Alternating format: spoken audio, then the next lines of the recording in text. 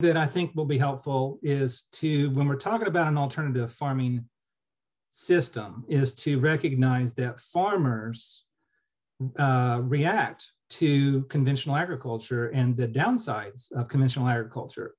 And while it is very productive and it has resulted in a really, bountiful food system, there are some unintended consequences. So you have the watershed of the United States that drains into the Gulf of Mexico with all the nitrates, phosphorus, feedlot runoff, et cetera, and it causes hypoxia or a dead zone. And this is common around the world.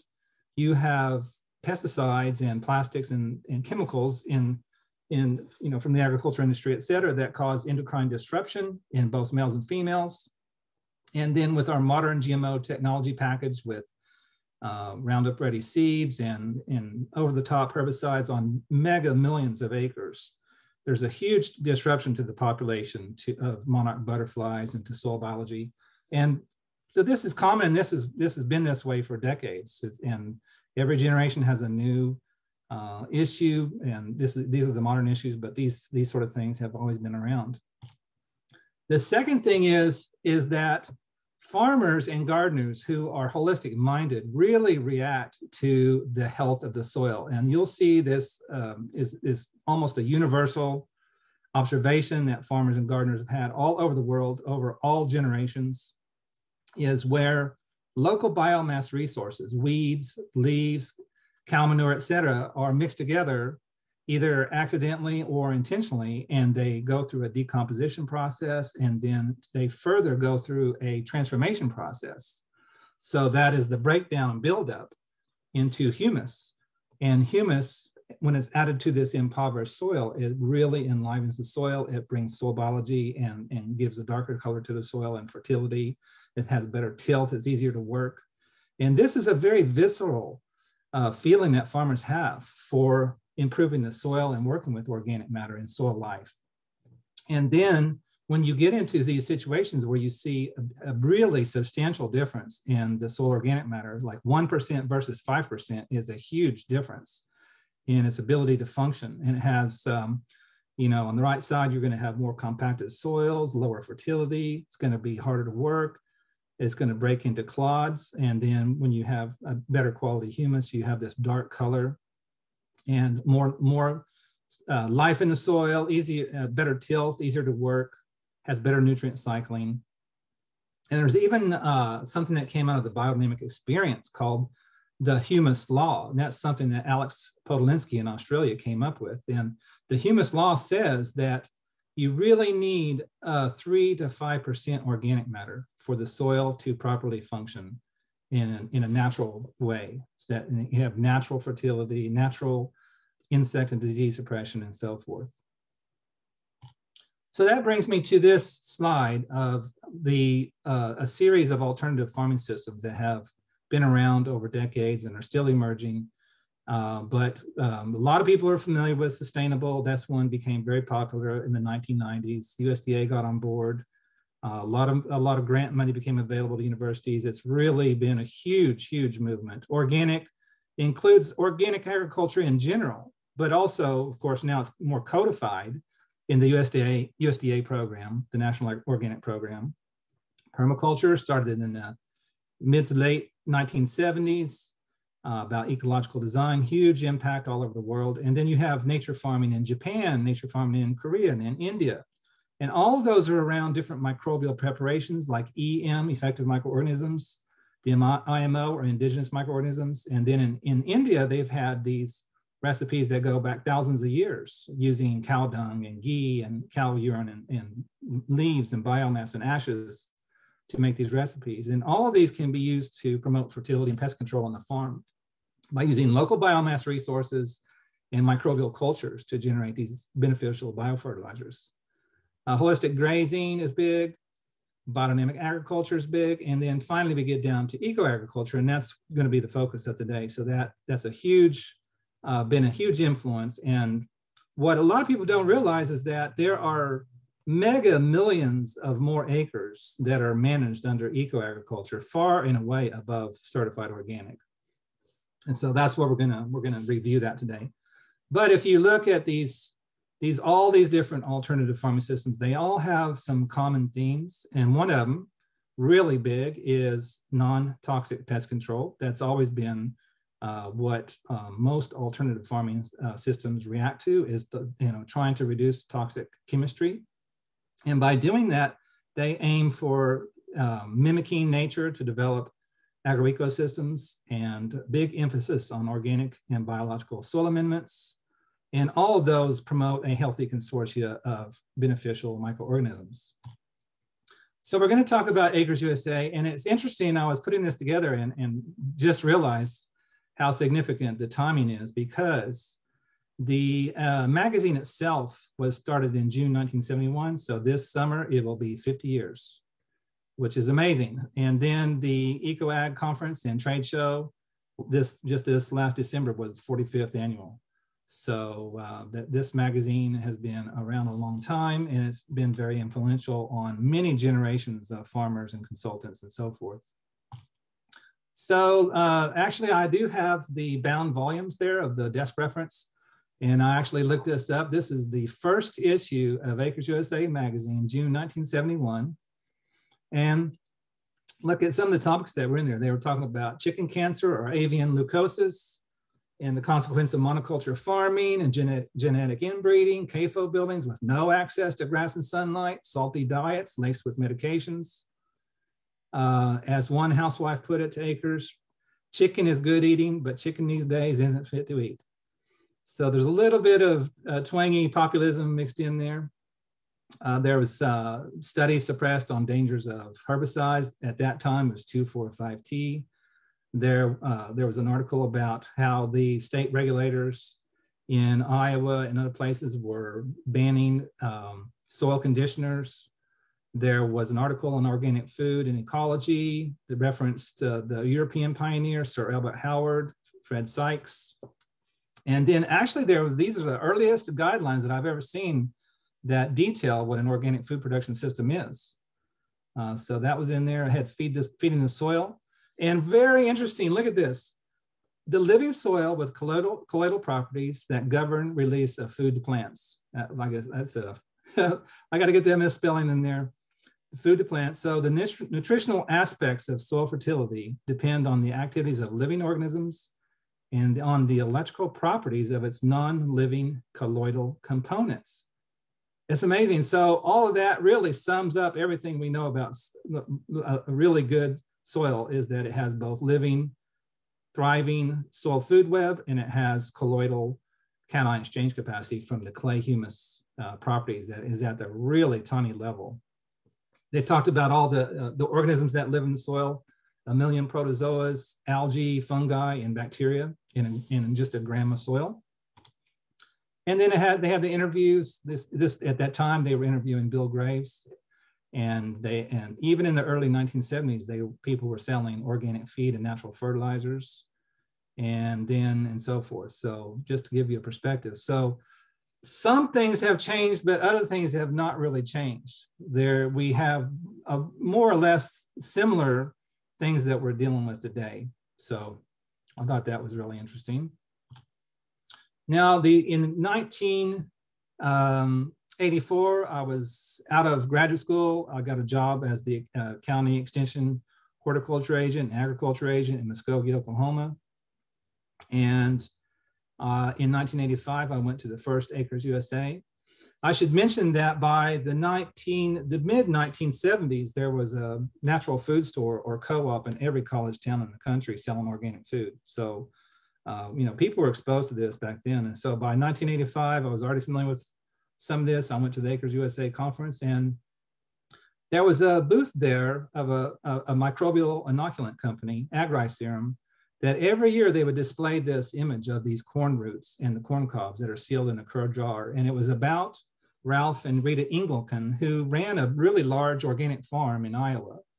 And what they did was they dug up the corn roots from their organic farm that's biologically managed, and they would compare those with corn root stalks from neighboring farms that are really just doing monoculture, NPK, agriculture, spraying herbicides and pesticides. And look at the health of these plants.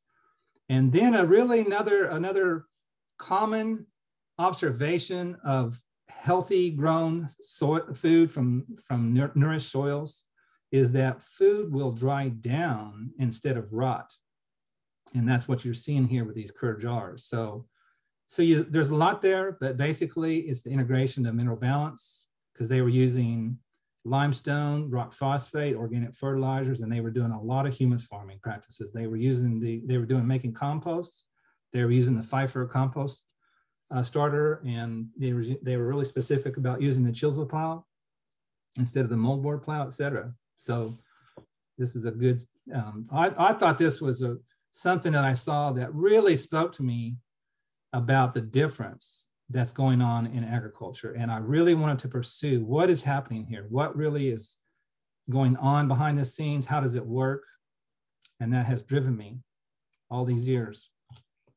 So I was given a talk, and a farmer actually suggested that I include this, in that the Acres theme really is about both the pioneers and a whole series of teachers. So, and that's, people refer to this as standing on the shoulder of giants. So pioneers like Weston A. Price, Andrew Woyson, William Albrecht, Kerry Reams, Maynard Murray, Bargila Rativer, Phil Callahan, Elaine Ingham, Don Huber. These are real trend-setting people who have really brought a whole set of knowledge base to us. So for example, Elaine talking about the soil food web in the 1990s, and Phil Callahan talking about paramagnetism, and Maynard Murray on sea minerals, William Albrecht and Kerry Reams on really rich fertilization schemes for mineral balance and nutrition and nutrient-dense foods. And then a whole series of teachers from Charles Walters, F.A. Finzout, he was early on, and Gary Zimmer, Neil Kinsey, Arden Anderson, Bruce Tainio, Dan Scow, Phil Wheeler, et cetera. And you'll see Dan Kittredge is down there at the bottom. And so it just continues on. And yeah, we're all learning from each other, and we're all progressing and improving on the system. So then I think it's helpful to, I think if you look through the history of eco-agriculture, you can really boil it down to what I refer to these as tenets. And these are the notions or the tenets of eco-agriculture that people use as a guidepost and then try to improve on.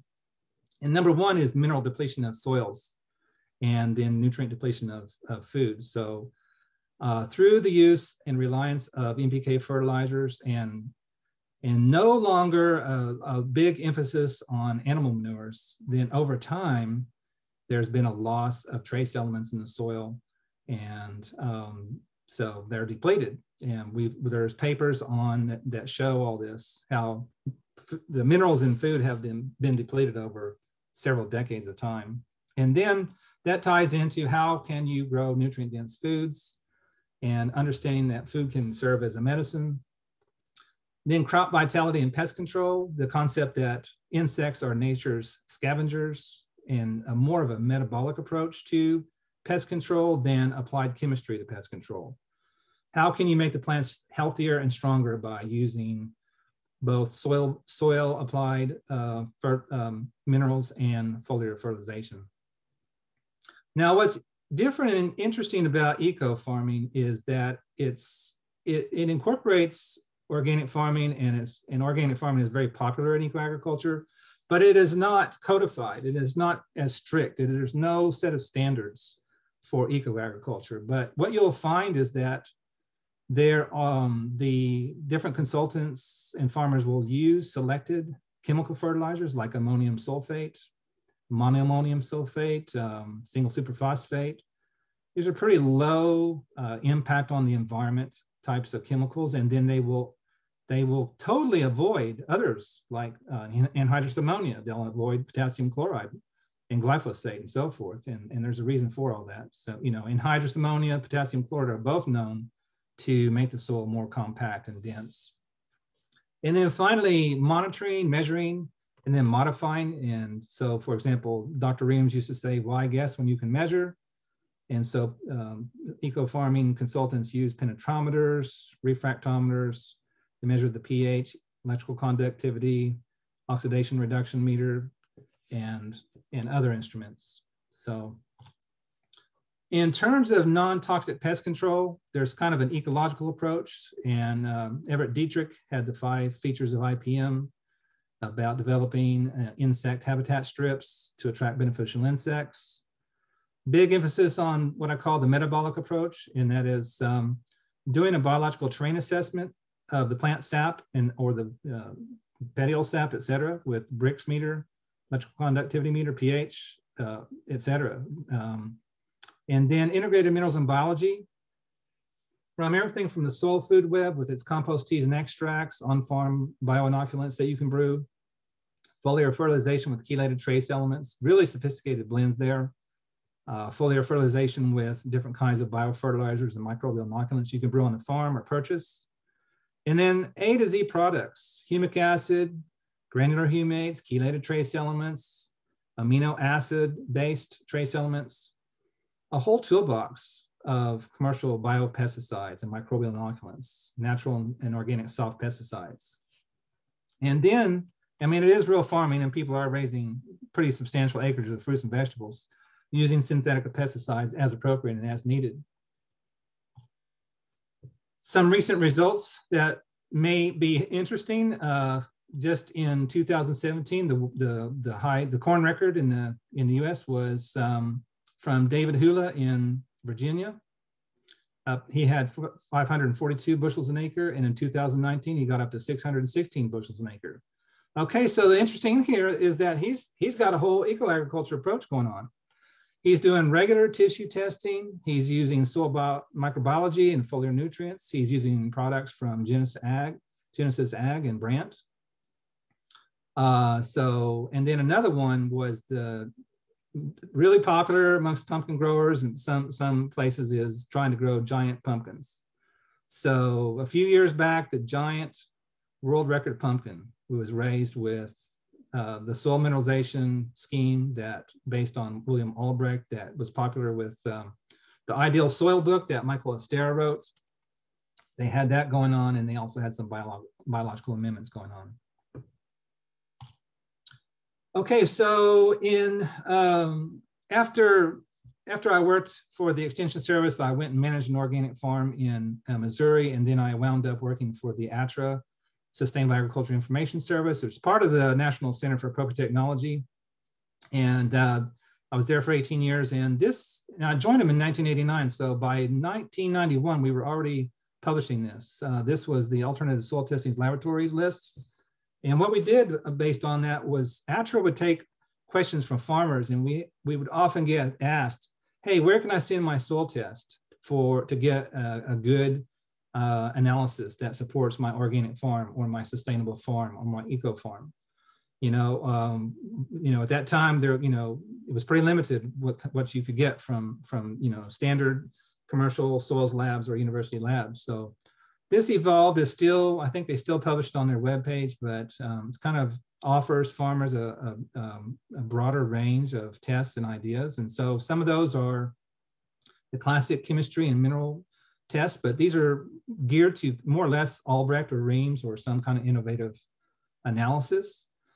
So you see a bunch of different labs there: Brookside Labs, Kinsey Labs, Logan Labs, Midwestern BioAg, et cetera. So then another group of soil labs would offer things that are more along the lines that have really good analysis for the organic matter, the humus, the soil biology, the soil food web. And so you see a bunch of those on there as well. So that led to this, and this was in the year 2000. Acres USA called me up and asked me to do a large general session lecture on an eco-farming primer. And let me see, let's see this deal here.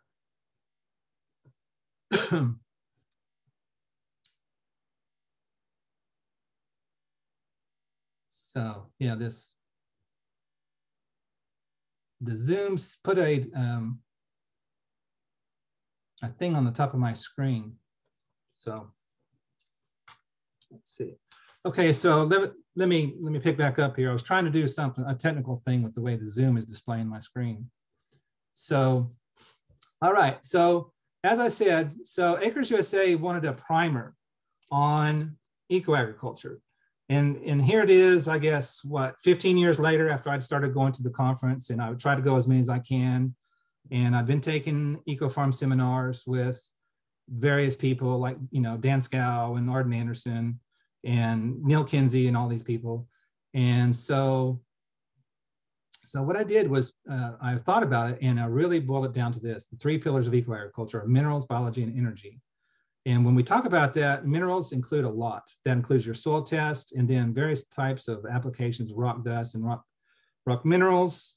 And then a big emphasis on mineral balancing in the Albrecht or Reams tradition and some of these other consultants. And then foliar fertilization and fertigation. The biology is, yeah, that's soil biology and the soil food web, but the way that you get that is by managing humus. So organic matter management, humus management, cover crops, compost, crop rotations, proper tillage, grazing, multi-species cover crops, multi-species grazing, microbial inoculants. That's all involved there. It's a big topic. And then the last one is energy. This is the one that's I consider to be the emerging field. I think we've come out of World War II. We've gone through the chemistry era. We're in the biology area, and I think our next era will be on. It'll be a really big emphasis on subtle energy. So, but we're going to get into that later. But that includes things like everything from cellular metabolism, photosynthesis, redox, biofield, electromagnetic and scalar energy, paramagnetic and subtle energies. So that's what we're going to talk about. So let's start with one of the pioneers, Dr. William Albrecht. He was a premier soil scientist. He started at the University of Missouri in around 1920. And then he worked all the way through the 1950s and then had a post-retirement. And during his post-retirement, he helped private labs like Brookside Labs get started and become professional soils labs. He was real instrumental in early Acres USA magazine and the conferences. And he was talking about cation saturation and mineral balancing for nutrition and health plus yields. And so if we look at some of the cool things he did, for example, here's up on the upper left. This was a trial he did where he raised spinach and changed the ratios of calcium and nitrogen. And when spinach was fertilized with more calcium and nitrogen, they produced more proteinaceous plant material, which repelled sap-sucking thrips. And on the bottom two rows where they had insufficient nutrition, you can see all kinds of holes in those leaves. And that's why he would always talk about nutrition of plants and how insects are nature scavengers. And he did things like he would raise forage in a pasture. He would fertilize, he would take the soil test, he would fertilize it. And then he would actually raise the forage to rabbits. And he would grow those rabbits for several generations. And he considered this biological feeding test to be the appropriate way to understand proper nutrition. And he wouldn't really rely on some of his soil fertilization recommendations until he had seen this.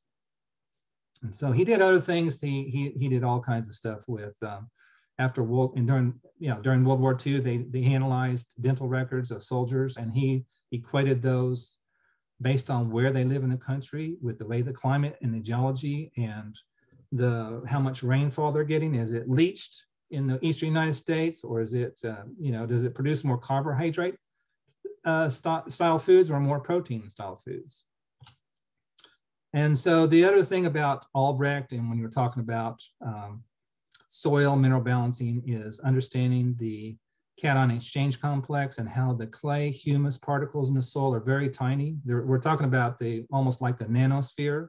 We're in the range of one millionth of a meter to 1 billionth of a meter when we're talking about this. And this is the colloidal complex where clay and humus have huge surface areas, but they also have these electrostatically negatively charged sites that attract cations that are positively charged, like calcium, magnesium, potassium, sodium, and trace elements. And so these are adsorbed on there, and all these exchange sites are very important. And when we talk about cation exchange capacity, we have soils like a sandy soil will have a lower cation exchange capacity because it has fewer sites. and it's more susceptible to leaching of nutrients. It requires less lime and fertilizers to alter the fertility, and has less water holding capacity. Then you get into clay soil, really high cation exchange capacity, has better retention of nutrients, and then has better water holding capacity and so forth. But the way that's done on a soil test, and this is what Albrecht came up with, and this just wasn't something that this came out of the air. He actually did lab tests and did this for years and years and years, and determined that a soil with 68% calcium and then a ratio of magnesium and potassium and sodium is a proper ratio for good soil tilth and good soil structure, providing habitat for soil microbiology and for good nutrition of the plants. Now, this is not set in stone, and later in life, when Albrecht was retired, he started working with Western soils, and the range that he came up with was more like 60 to 85% calcium. So there's a good range there to work with. So here it is. There's the 68% calcium, and then magnesium, potassium, sodium, and so forth. So it really pays attention to not only nutrient levels, but the ratios between cations and anions and trace elements. And then, for example, if you get into Michael Astair's work, he talks about calcium to boron ratio, the iron to manganese ratio, zinc to copper, iron to zinc, phosphorus to potassium, and sulfur to potassium ratios. So that's very widely known. Also kind of still gets critiqued amongst the soil science community, but if you read some of their papers, I don't think they really understand what the aim that Albrecht was really after. So anyways, it's still very popular with soil consultants working in eco-agriculture. The other pioneer I want to mention is Kerry Reams. Kerry Reams was a fascinating guy. He was a veteran of World War II. He got injured in a Jeep accident. He was injured, and then he was healed, and he spent a lifetime helping farmers grow healthy foods. He had a laboratory down in Florida, and his concept was people were asking him for health reasons, and he figured out that I cannot help people be healthy unless they have healthy, nutritious foods. So there's a Reams soil test that's really based on the Morgan soil test out of Connecticut. It mimics the ability of plants to access nutrients in low, weak organic acids. And then a lot of emphasis on monitoring the soils and crops. They commonly use an electrical conductivity meter and a Brix meter a refractometer to measure Brix. He talked about anionic and cationic growth a little differently than the way it's used, and big emphasis on foliar fertilization. But the thing about Reams is that his concept was really based about the energy of elements and how they respond to each other and how they move in ionization and have resistance and create energy. And so that was what he was after. And this is like the optimum Reams ratios, and you can see the calcium magnesium. You'll see phosphate to potash at 2 to 1. Sometimes you'll see them at 1 to 1. You see nitrate, ammonia at 1 to 1, and so on. So there's a couple labs that work in this area, different consultants.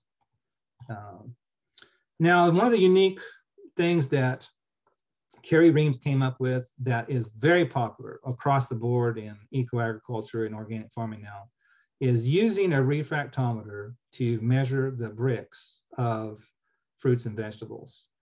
And now the refractometer is definitely a precision optical instrument. There's nothing hokey about it. It is used in many industries.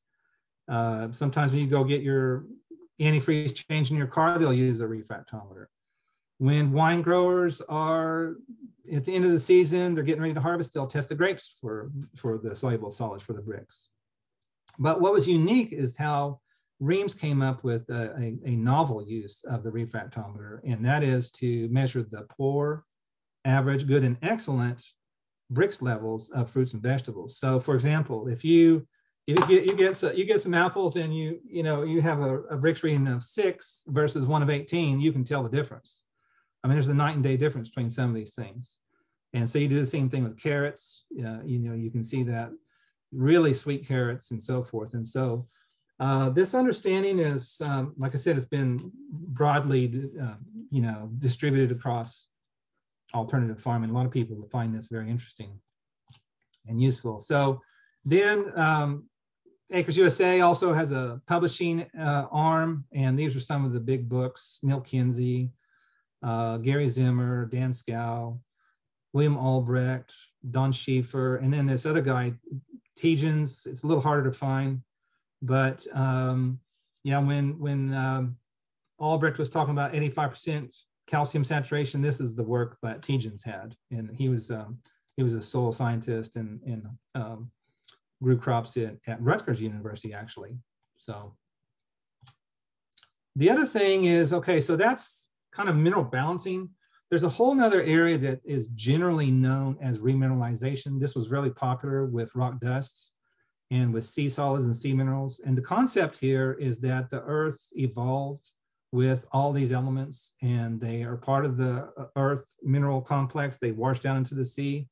And when you deal with rock dust and sea minerals, you're dealing with over 70 different elements. Now, they're really in trace amounts and ultra trace amounts. There are some secondary elements in there that you'll find at a little bigger concentration, but the concept here is not to be applying like potassium or magnesium. The concept is to have a smorgasbord of elements that plants and microbes can use. They recognize them, and even though we don't consider them, some of these things to be plant essential elements, it seems that the plants and microbes know how to use them. And so these are very popular, and you'll see examples like this. This is a sea solution mineral used on the right, and farmers see this. They see how it increases the vitality of the roots and the health of the plant, and they like it. And so there's a big use of sea minerals and rock dusts. And there's some really good books out there. Maynard Murray was another medical doctor like Reams. He had patients who needed help, and he felt like the best way to help them would be to raise nutritious crops that have really fully mineralized. So he developed this method of doing sea solids, and he's got a patent on that. You can read some of his stuff. And then other books, there's a couple other books there on sea minerals, and the one on the right there, that's the one that is the sea crop ocean minerals out of Washington State. And then rock powders, Harvey Lyle, healing power of minerals, Paul Bergner, etc. Okay, so I'm going to take you back. This is from my early work when I was an extension horticulture agent, ag agent in Oklahoma. This was a soil test that Oklahoma State University was offering back then. And so I want to take you through that and look at that. So you got pH on there. You got the buffer index, which is an indicator of how much lime you need. It's got the phosphorus, it's got potassium, and that's it. That's it. That's all that was offered on the common soil test. And that's what I'm talking about. Farmers would get this and they would say, really, is that all? Is that all the information that I can get? And so this is why some of these alternative soil testing labs have emerged. That's why they have a big following. So here's an example. This is, actually the computer messed that up. So anyways, what you're seeing here is this is a Perry Ag Lab soil test. Anyways, you've got cation change capacity, you have organic matter, pH, you have your anions, which include nitrogen, sulfate, and phosphate. You've got your cations, which are calcium, magnesium, potassium, sodium, and it tells you what the ratios are. And then here's the second page. Then here's the trace elements you've got. So it talks about iron, manganese, copper, zinc, but also boron, cobalt, molybdenum, molybdenum, and then your base saturation, your percent base saturation. So here's the ideal, Here's the calcium magnesium ratio, and you see this one is low. This guy's really going to need some lime over there, and so forth. So then there's percentages. So that's the kind of soil test that's available. I call this one the holistic soil test. This is what's driving this interest in mineralization and doing mineral balancing schemes and aiming for nutrient dense crops. Then the other one is I want to mention is on non-toxic pest control is the trophobiosis theory from Francis Chabot. He was a plant pathologist in France up into the 1980s. And he talked about a paradigm shift from toxic chemistry to promoting a really healthy plant by monitoring its status for nutrients and then encouraging the better metabolism from free amino acids into proteins and reducing these in the plant sap that attract insects into the monitor. So in other words, monitoring the sap, monitoring the soil, trying to work with ratio of elements and to promote this healthier plants with proteins and polysaccharides. And so one of the examples from this is the work of Anna Primavesi. So she was a really well-known soil ecologist down in South America. And so this early paper, actually, Chabot refers to this. Her paper in 1972 is the influence of nutritional balances on paddy rice resistance to blast. And so look at this. So on healthy plants versus diseased plants, look at the ratio of calcium, magnesium, potassium to calcium, phosphorus to sulfur, nitrogen to copper, phosphorus to manganese, and iron to manganese. And look at the differences. And so that's what she found. And then she did this again in 1995. She did the same thing again. She looked at the nutrient levels and then also combined with EM or effective microorganisms and found something similar. So I thought that was an interesting paper to illustrate.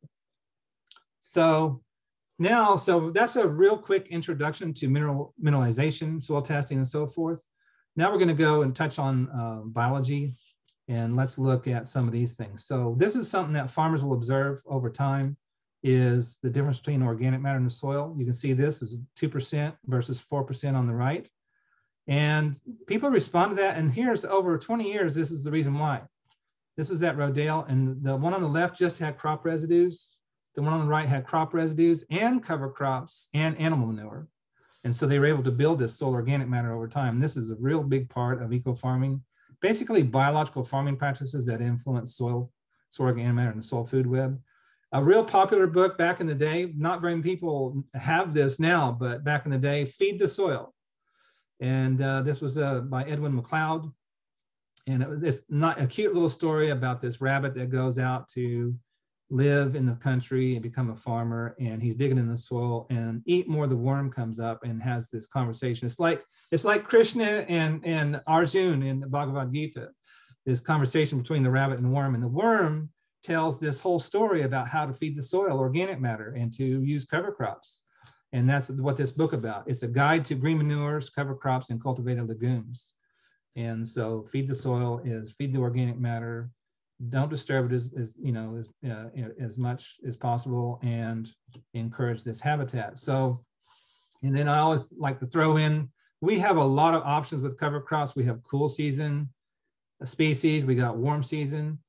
There's just no end to the kind of cover crops. And I was at a conference once in Ohio, and a farmer said, no matter where you live, there's some kind of cover crop that will match your cropping system that you can fit in there.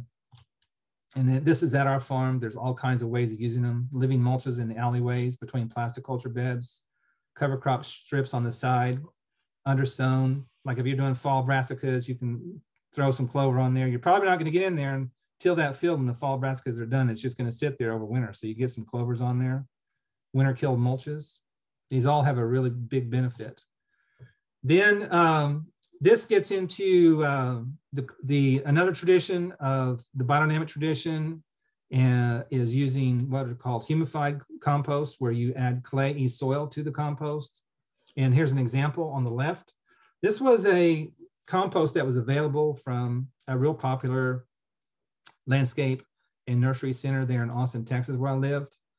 And you'll notice, you'll see different bark, different kind of sticks that are in there. And this is finished. They're selling this to gardeners. You can take that home and put it in your garden. But it's fluffy, it's not structured, and it's not really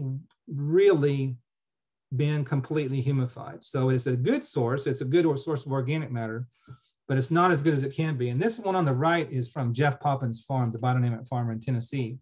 And this is where he's added some soil to it. He's added the biodynamic preparations to it. And it's really prepared a really nice colloidal and spongy kind of a compost that is structured. And if you look at the difference between these in the microscope, you can easily see the difference. And the one on the right will also have humic substances that when you extract into a compost extract and spray it out there, you're actually not only adding biology, but humic particles. So compost quality matters and how you make compost. This is part of the spectrum of humus management, understanding this. This is a real popular one nowadays. This is the Johnson-Su bioreactor. A lot of people are getting into this. The reason is you look at that. Look at the fungal to bacterial ratio. And this is what I call an ecosystem compost. Actually, there's other people that are doing that. Mark Sturgis up in Oregon, he does ecosystem compost. It's basically less disturbance. And you're not tilling, you keep it moist and let the biology just develop on its own over a very long period of time. And look how the fungal to bacterial ratio gets up there.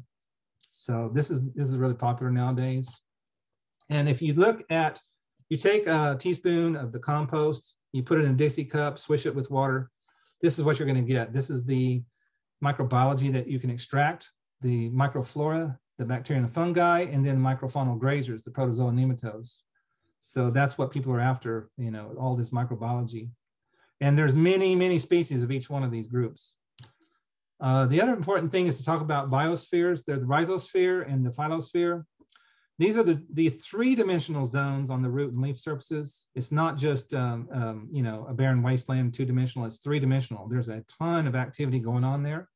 It's just important to recognize that. And then also, when you have healthy soils, you see these rhizosheaths, where there's a few millimeters of soil that cling to the roots.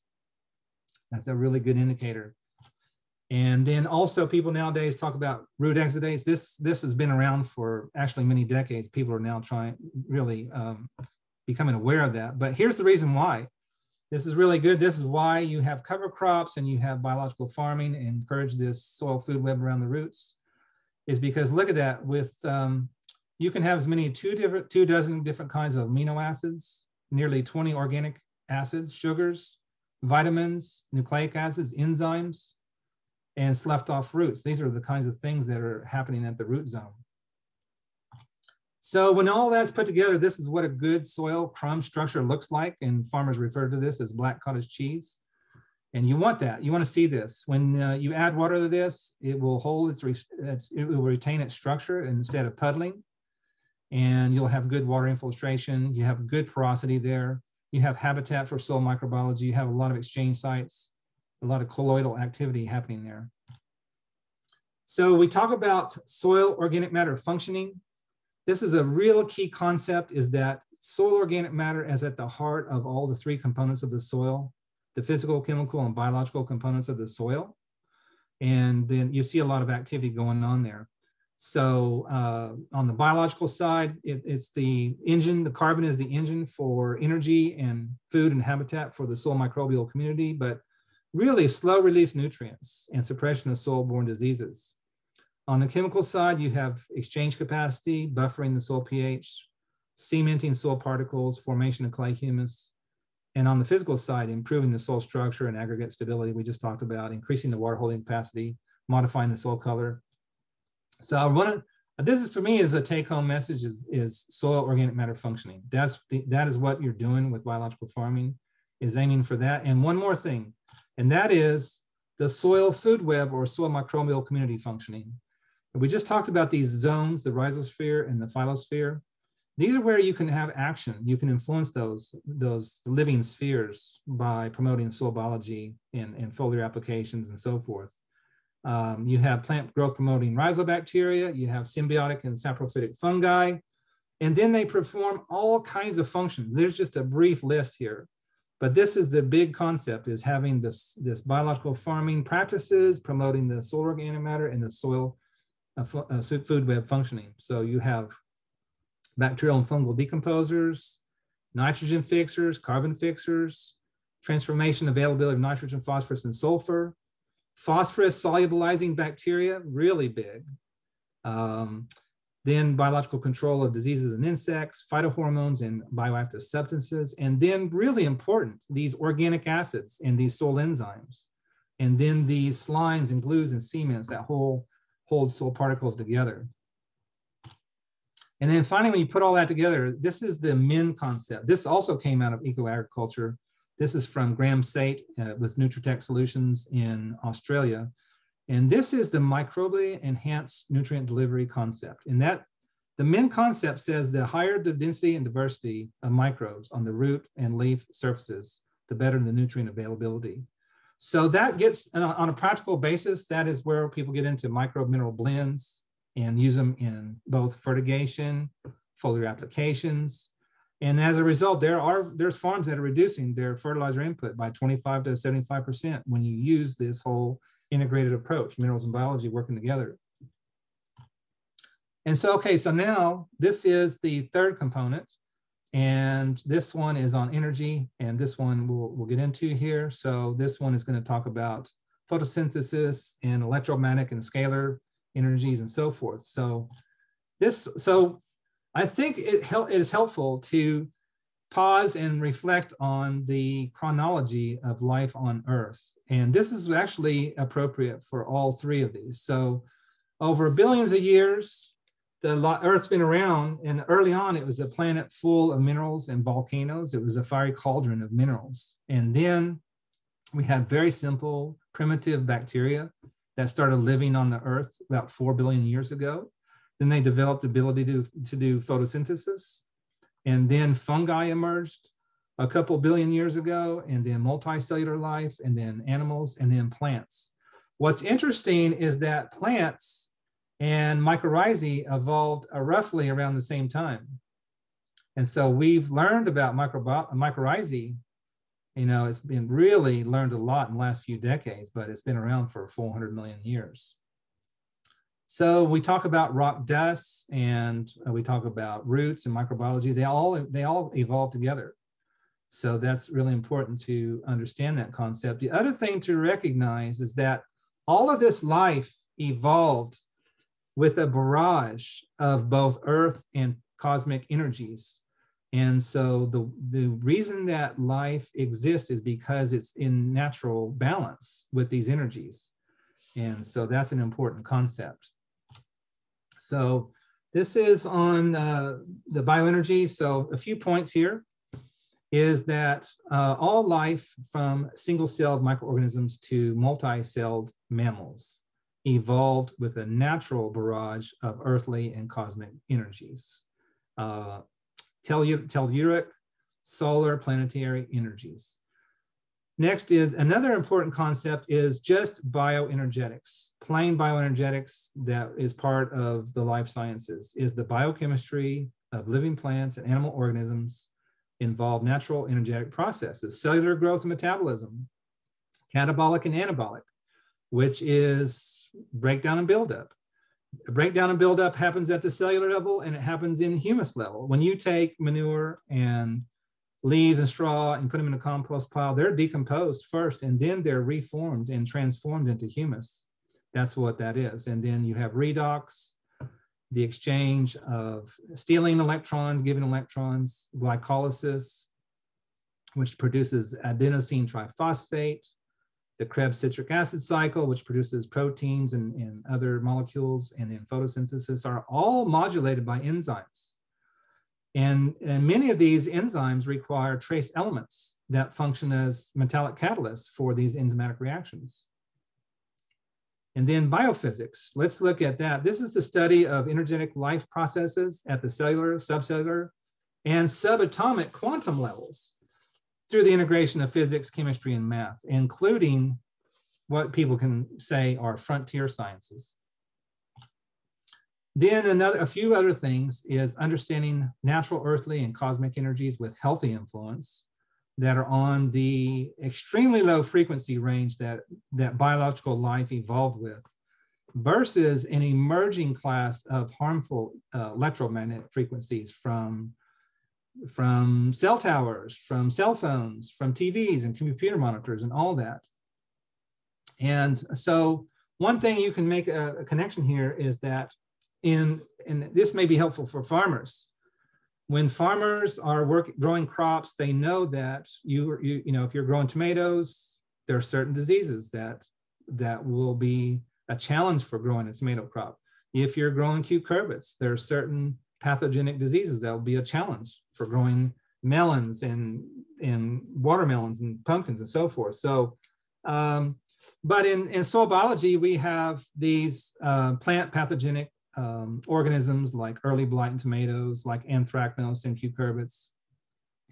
But on the other hand, we have a huge class of beneficial soil microorganisms. We have bacillus, we have all these different, microorganisms that are really beneficial. Then we also have what the food safety people are worried about are pathogenic organisms that cause humans to become sick, like E. coli and salmonella. But by and large, the majority of all these microorganisms that people are working with in organic agriculture are beneficial. And so the same thing here is understanding that there's the same thing with these earthly and cosmic energies, that you have these really healthy, beneficial, extremely low frequencies that are common to biological life, and then you have these harmful ones, and understanding the difference between them and then how to work with them. And so this gets into crossover technology between holistic health and holistic agriculture, both with references and how-to knowledge. And it leads to a library of concepts and terminologies, modalities, and devices for the eco-farmer's toolbox. So a few things I'll mention that, like I said, there's holistic health, there's energetic agriculture, quantum agriculture is a term that is kind of encompasses a lot of this. And then broad terms and mechanisms like bioresonance and biofield, biophotons, pulse electromagnetic frequencies, scalar and torsion fields, and plasma. And those are part of the working paradigm of biophysics nowadays. And then some really ancient descriptions of these subtle energies like etheric and prana and chi or ki. And so understanding those, they're also part of re-emerging physics. And then with a goal really of increasing the energetic vitality of living systems. And so when you get down to the bottom, you're into more like the modalities and devices. So there's scalar devices, there's scalar pendants, and there's energy plates and coils, ormus minerals, agrohomeopathy, biodynamic preparations, radionics, dowsing, seed treatments with pyramid energy, orgone energy, magnetic energy, vortex and structured water, geometric shapes and structures, and plasma. All of this is part of this bioenergy field that we're talking about. So here's an example. This was a book that came out some years ago. This was The Truth About Food by Gillian Drake. And what you're looking at is a way of dowsing to understand the life energy level of these different food sources. And it's not on a scale known as Bovis. On the Bovis scale, anything above 6,500 is considered life promoting, and then below 6,500 is on the lower level that leads further and further towards decay and poor health and so forth. So so this is, I think this was on fruit juice, and you can kind of see here that it goes up this way and down this way. So that was interesting. I think she also had one here on, yeah, this was on baby food. So this was measuring that, the Bovis energy of baby food. And so this is a modality that people use, and then based on that, you have better information on taking care of your health and your family's health. Here's another simple one. I just pulled this off the web. I would like to repeat this one and verify it, but here's just some basil put in tap water after 1 week versus basil put in structured water after 1 week. And this is a substantial difference. And so that's what structured water does. Running water through vortex and through structured water devices enlivens the water. It does something to the resonant frequency of the water, etc. So then just a few examples. In the biodynamic world, they got the biodynamic preparations. This one is the horn manure, or the BD 500. It's really on, if you look down there, it's promoting humus formation in the soil. So you also have the cow patty pit or the barrel compost. You have the Pfeiffer field and garden spray, or the Pfeiffer compost starter. And this one, this is how they describe it in biodynamics. This one has more of a calcium influence versus a silica influence. It promotes lateral growth and humus formation. It's applied in the evening. It's applied to fresh soil, coarse drops, and it has more of an influence on etheric and physical bodies. And then the balance to this one is the horn silica, the 501. This has got the silica ground up quartz that's put in the horn manure. Also, equisetum or horsetail has silica in it. It promotes more upright growth. And it's sprayed in the morning in fine drops, and it influences more astral and spirit bodies. Now the interesting thing is I've done farm walkabouts and pointed out this you'll see this kind of growth habit in plants all the time. And I was on a farm one time, and they really lacked this upright growth. They could really use spraying this field spray of the 501. All the plants were just all lateral. It was really crazy. So really out of balance there. So, but here's my point. I want to bring this is how this all ties together is that, so you take these field sprays and you mix them into water in this vortex fashion. It's called dynamization. You stir it one direction, create a vortex, then you create organization, then you stop and come back the other direction. And what happens is the water picks up information from the biodynamic preparations. And water is known to have the ability to do this. And people call this information copies, or the memory of water. And here's a couple of machines that are used. Steve Storch up in New York. This is the other one on the right is from a vineyard in France. And then the flow forms that John Wilkes and other guys developed is another way to do this. And there's this rhythmic pattern, this pulsating pattern where water flows through natural systems. And so that's what structured water is about, is recreating the natural ability of water to be enlivened, to pick up information and be healthy. And so there's a number of books along this line. You've got the books by Theodore Schwenk and his son, and then books about Victor Schauberger, and then the flow forms, and then biocrystallization. And there's a whole rich history of this, talking about implosion, or the centripetal force versus centrifugal, dynamization, potentization, using homeopathy, and then various kinds of qualitative analysis to look at all this.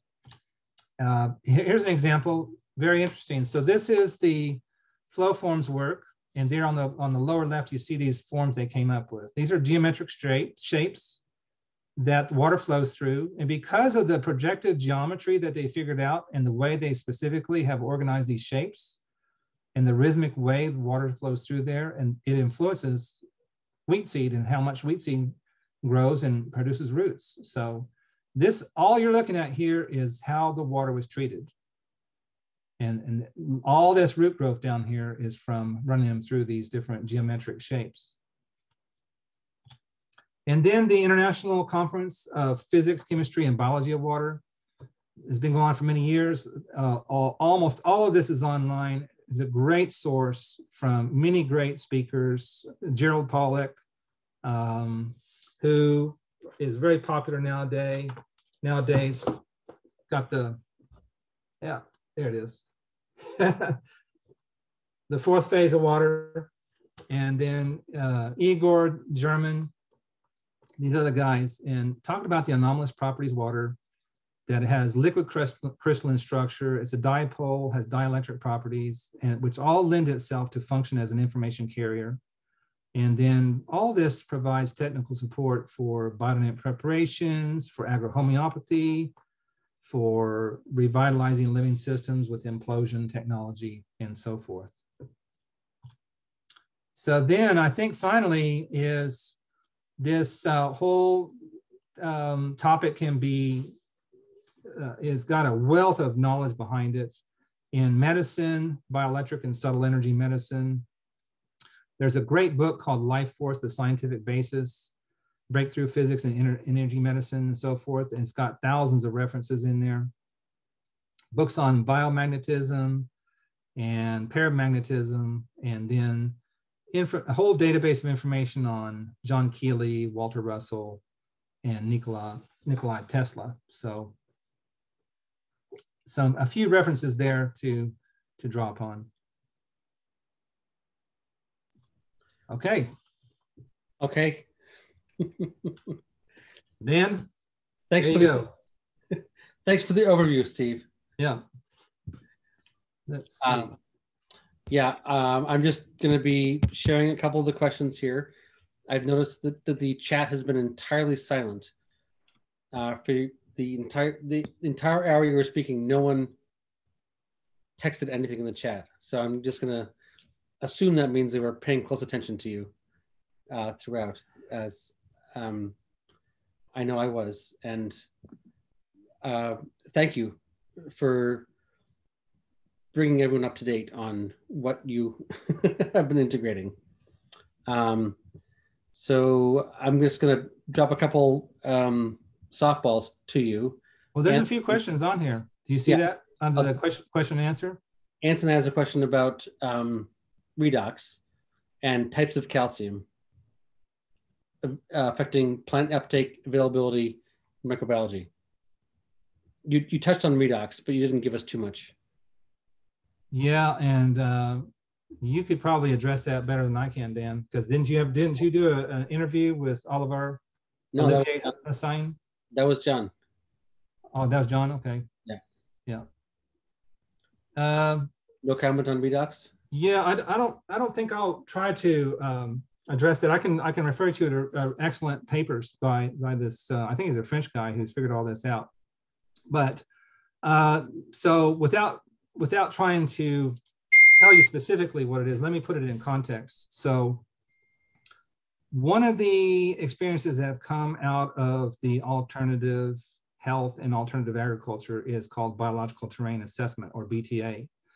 And Claude de Vicent was a French guy. He was an engineer who looked at water, and he developed this whole concept about testing the pH and electrical conductivity and redox of water, and that you could determine the healthy kinds of water for people and so forth with this. And so then Reams does, in addition to agriculture, Reams has a whole human health test. They test urine, they test saliva, they test the pH and electrical conductivity, ammoniums and nitrates. And based on that, which is a biological terrain assessment, they can tell the metabolism of people and how healthy they are. And are they losing energy or are they gaining energy? What kind of balance are they in? So that's what the redox is about. And that's where people are exploring that in agriculture. And there's some good references on that. But in general, again, you're talking about giving electrons or stealing electrons. And so you also get into antioxidants. And to put that in perspective, the reason we have fruits and vegetables in our diet is because they provide antioxidants through bioflavonoids and lycopenes and all these different things. They plant secondary metabolites. They're considered antioxidants, and so they fight free radicals, and they're very healthy for us. So, and then also when you're brewing EM effective microorganisms, you can measure that with an ORP, oxidation reduction meter. You can get really high antioxidants produced from these microbes, and that's very powerful because then they can have more ability to remediate systems like hog lagoons and poultry CAFOs and that kind of thing. Yeah. Do you want to just respond to the questions in the Q&A yourself? I don't have to Let's see. Engage them. Let's see. So I don't mean to come up short on redox, but it's a complicated topic, and I don't probably understand all of that myself. I know how to tell you where to get it, I don't think anybody in the States is doing very much with it yet. It's a big learning curve, and I think has a big opportunity for us. How large was the pumpkin? I don't know, but it was the world-setting pumpkin. I think they're up to 1,600 pounds or more nowadays. Let's see. Have you worked with biochar as a soil biology stimulant? Let's see. And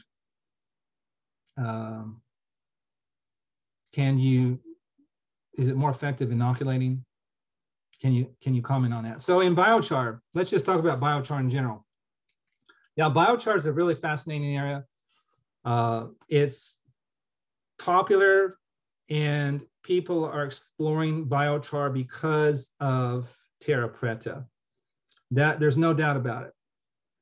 The explorers of the Amazon came across vast villages of people that lived in the Amazon.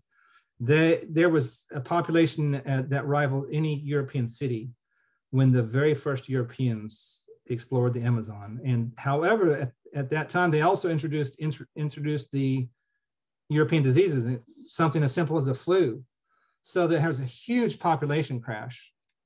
And then over time, people discovered that where these villages were located had these incredibly rich, dark, fertile soils, or these black Amazonian soils that were called terra preta. They're very rich, but because of these villages and the way people lived, they had fires going all the time. They had human manure.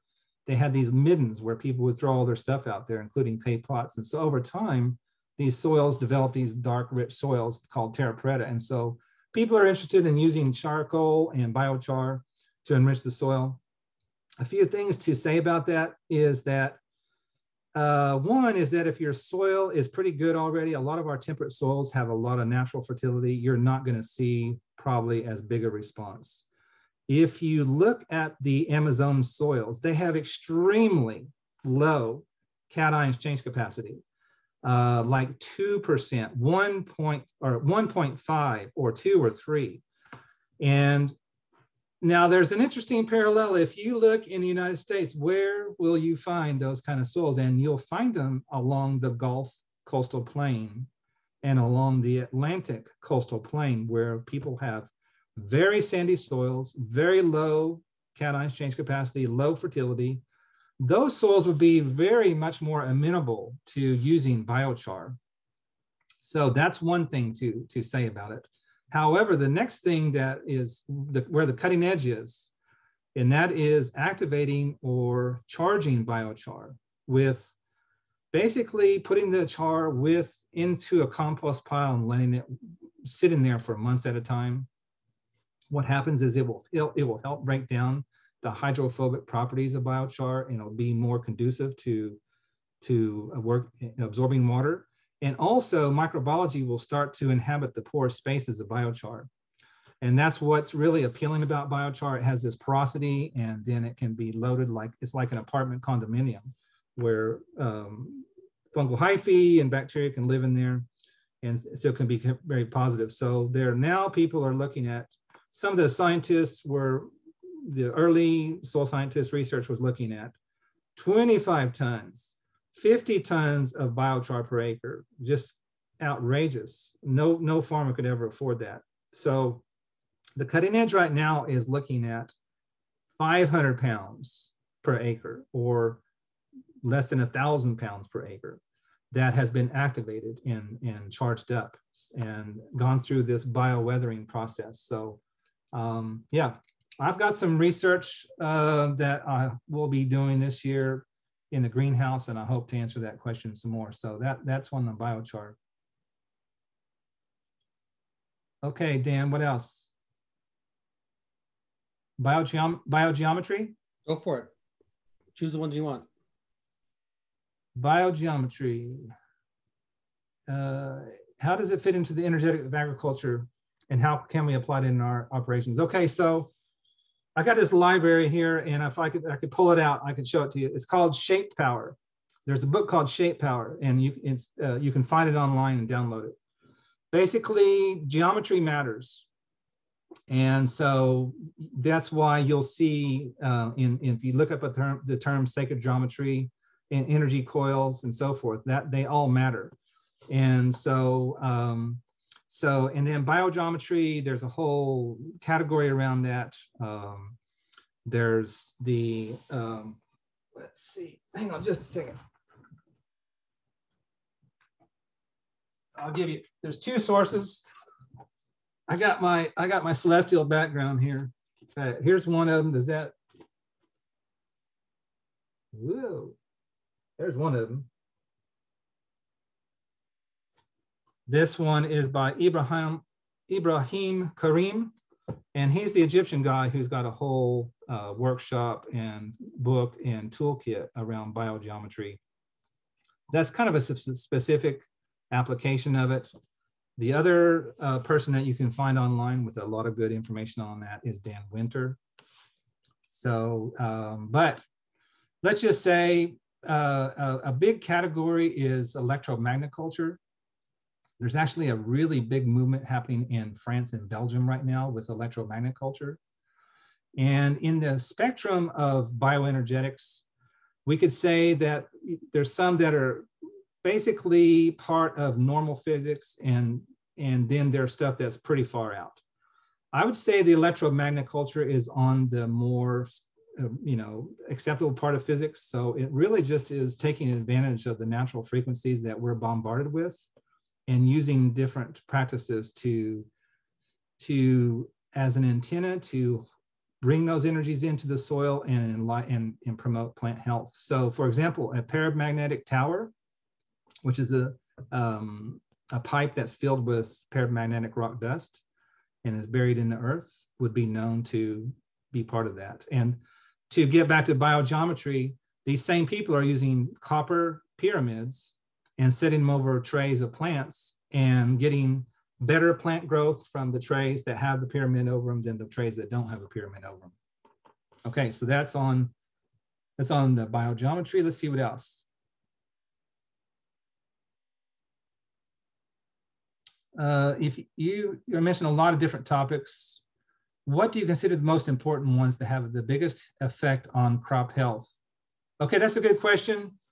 And we did the 3 parts, minerals, biology, and energy. And what I want to say is that it's always the integration of minerals and biology that matters. And we have this tendency nowadays in the way people discuss things and the way that certain people are promoted to guru levels. And they're a pioneer and they're a guru because they know a lot. They know a whole lot, and they're really promoting what they know, which is soil biology, or they're promoting minerals. But if you back up, if you kind of listen to what the more experienced farmers are doing and what the kind of level-headed consultants are doing, is not all one or the other. It's that you need to have this balance of a good soil test and a good mineral program working for you, as well as these biological farming principles that are promoting soil organic matter and soil health and soil biology. When you have that working together, you have better health of the plants. And that's all straightforward, people. That's a soil test, coming back with a mineralization program, doing some fertigation, some foliar feeding, and encouraging natural humus management, and then maybe adding some microbes in there.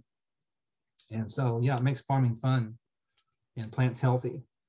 Okay, so let's see about rainwater. Can you enhance rainwater if you go through a series of buckets? Well, you can do structured water devices, enhance rainwater. Rainwater by itself is pretty good, but you can enhance any kind of water with structured water devices. Let's see, the book Humosphere talks about assimilation of large molecules such as amino acids. Yes, that's true. Your experience of this, basically there's a whole knowledge base, and Bargila Retriever was one of the pioneers I mentioned, and she has a term for that. But basically is that plants assimilate these large molecules, amino acids and glycine and so forth, not just ions. So I think the point there is that a healthy system, you'll have that working for you. You don't have a lot of control over that. Can you put up the penultimate slide with quantum references? Let's see, hold on. Okay, well, I will later. And then I should mention that I'm not sure if Dan, are these slides going to be recorded, or what's your plan? Presentation is recorded. When you want to make the slides available, it's up to you. Okay, let's get through the whole thing, and then we'll talk about the slides and stuff later. Yeah. Okay, what are the 3 pillars you're most interested in currently? How would you incorporate 1 or 2 of each pillars on a home scale? So I've done a lot with all 3 pillars. Over the years, in my work as a farm advisor and consultant, I've done an equal amount of research in all 3 areas. But I would say that, I think that, yeah, and I'm doing some research a little bit in each area as well. So let's see. Now, intent, and let's see if I catch that one just a second. The intent in channeling energy, human attunement of the energy flow. Okay, so yes, intent is important. Yeah, prayer is important. Meditation can be important. You can do a lot of positive influence on your biofield, your natural energy field, and your health by having positive thoughts with a real focus and intent. And I've actually taught holistic gardening workshops on the weekend where I taught people how to meditate. But that was in Austin, Texas, and outside of Portland, Seattle, not your average workshop. So what is your favorite book and had the most profound on you and your life on the land? Wow, gosh. Wow, just a whole library of stuff. The Acres USA library is a really good one to start with. And but I'm still, even this morning, I was pulling down references that were published by William Albrecht from years ago. So that's a hard one to answer. If you look online, you'll see that I've published a lot of stuff, so you can get a lot of references. So I'm really skeptical about all this bioenergy stuff. Where to start with the easy stuff? Okay, so one of the things that I try to on energy is just point to structured water devices like a scalar pendant or some other, like a vortex magnet. I've got one downstairs actually where you vortex the water. It's got a vortex and magnets. And I do this with my wife. I've been in restaurants where we've done this with consultants, and we do the before and after taste test. So you can do this with wine, you can do this with juice, but you taste it first and then you treat it with your vortex device or your magnetic treatment device, and then taste it again. You can tell the difference. Let me try to go down here. Let's see. How do satellites and EMFs, et cetera, affect soil mineral uptake? I do not know. This talk would be helpful to discriminate between the bogus claims and the solid ones. Yeah, what I can say is that when you are working with, there's a lot of products out there in eco-agriculture. There's humates, there's humic acids in that area. There's in the energy field, if you look online, there's a lot of people that make claims right and left. I could kind of sniff through those claims pretty easily. It's like a bear walking through the woods, sniffing out where the food is. It's like when you're driving into a city that you're not familiar with, but you you're familiar with how cities are laid out. You kind of know where the McDonald's and Walmarts are, but then you also know where the good foods are. You can kind of find your way around if you need to find a hardware store. So you kind of have to develop a nose for that in sniffing through the products and claims and things. It's called discernment. So let's see what else. Recommendations for a brand of vortex and magnetic device. Yes, almost need a follow-up. list to put all that together, but there's a place called Quantum Balance in Colorado. They sell the vortex and magnetic device. There's also one called vortex magnetic VME. I'm not sure. I'll have to find that device. It's in New Mexico. Let's see. Speaking of tasting differences, trying to elevate the importance of flavor. What devices are there that measure the flavor and nutrient correlations? Would that be Brix or another measurement? Brix is a very good measurement. It's very simple to use. You can get a refractometer, and you can also get a digital refractometer. I will say that all of these things are on a learning curve. You know, it's one thing to get the soil test and put your minerals in there, but then you have to try it this year, try it again next year, and you know, it gets better. So I have helped farmers do this. So let's see what else you got there, Dan. People are starting to slow down, but we're nearing the end of our hour and a half. Okay. So Dan, you got anything else that you want to share? I'm just grateful that you were able to lay out such a broad-minded perspective on, you know, the eco-ag community. I feel affirmed with everything you've spoken, and this is the first pass on a broad strokes. So people have been asking about the energetics for the past 15 minutes. I'm not sure if that was just because that was the last third or because that's what people are most interested in, but yeah, it's an exciting conversation. So the way that we've got this scheduled is that, so this was the overview. So the next time, I don't know the date of the next one. Is it a month out or something like that? We're going to do a whole session on mineralization. So we'll go into more detail. We'll have some examples from soil tests and some of what a soil test looks like, and then what some practical applications are. And then also some options for a lower cost and higher costs to do all that. And so that will be a whole lecture. The same thing on biology. We'll go into much more detail on soil biology and the soil food web and humus management. And then the same thing, the last one will be more detail on bioenergetics. And so, yeah, we'll come back to all this. Great. Do you want to answer any more questions you see in the chat between now and 4:30 or? Sure, let's see. Chat. Let's see.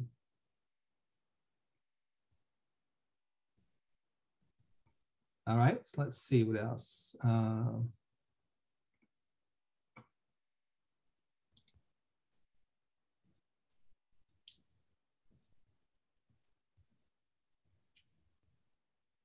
Would you say eco-ag is fairly synonymous with regenerative ag? Which is the most comprehensive term for people to use to understand and heal the ecosystem? So yeah, let me point that out, is that eco-agriculture, as I pointed out from the beginning, is closely tied to Acreage USA and this series of pioneers and consultants. So it's much more around what I consider to be the cutting edge or sophisticated organic production, because it does the monitoring and the modification based on the terrain assessment, the biological terrain assessment. And even some of the pioneers would say, why guess when you can measure? And so there's a little bit more of a scientific angle there, and that's why I call it sophisticated organics. I'd say regenerative ag is the new kid on the block, and it's making really big waves in soil health. And it's remarkable what some of the regenerative ag farmers are doing, combining no-till with grazing, multi-species, cover crops, multi-species livestock. There's no doubt about that. But the younger crowd that's into regenerative ag I don't think even understands the history of eco-ag. And there's a real dispersion or aspersion to soil minerals, and people are confused.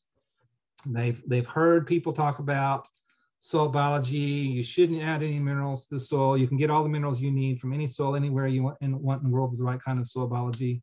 And most farmers, practicing farmers, just yawn at that comment. You're doing really productive farming, whether it's fruits and vegetables or cropland stuff, or you're really pulling a lot of produce off there, a lot of biomass, a lot of minerals with it.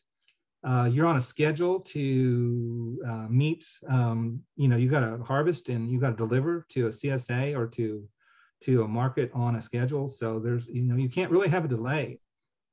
So, that's why people have a balance of this, both humus management, which is feeding the soil biology, and also some products and minerals to promote this, the nutrient dense crops, the nutritious crops, as well as meeting the harvest schedule, stuff like that. So yeah, I like regenerative ag, and there's a lot going on there, but I think people have missed out on why these pioneers came up with this in the first place, and it hasn't gone away. It's the way soil works. Okay, so Christine Jones, she's big on soil carbon being different than soil organic matter. Well, that's exactly what I was just talking about earlier, was that there's a difference between soil organic matter and humus. And let's see,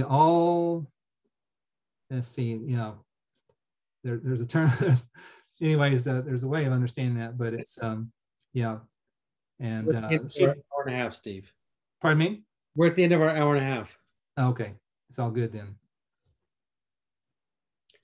All right, Dan and everybody, good to be with you, and look forward to the next time we get together. Yeah. Thank you very much, Steve. It's been a wonderful overview of the history of the movement over the last 50 years.